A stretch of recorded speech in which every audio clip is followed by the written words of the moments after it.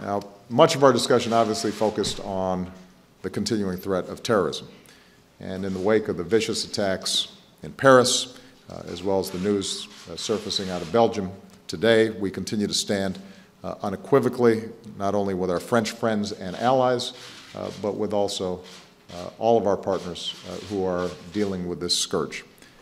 I know David joins me when I say that we will continue to do everything in our power to help France seek the justice that is needed, and that all our countries are working together seamlessly to prevent attacks and to defeat these terrorist networks.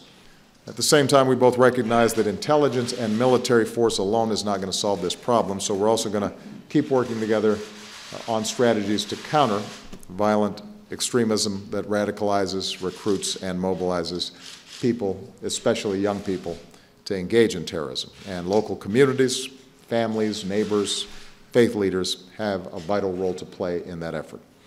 Now, Britain and America both face threats to our national security from people who hate what our countries stand for and who are determined to do us harm.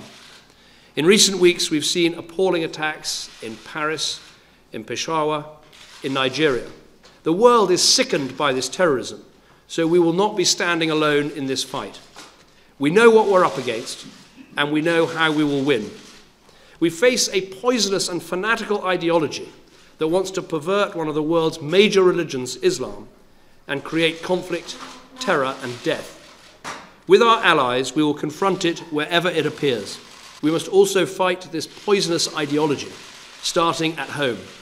In the UK, we're passing a law so that every public body must combat extremism. And this morning, we have agreed to establish a joint group to identify what more we can do to counter the rise of domestic violent extremism and to learn from one another.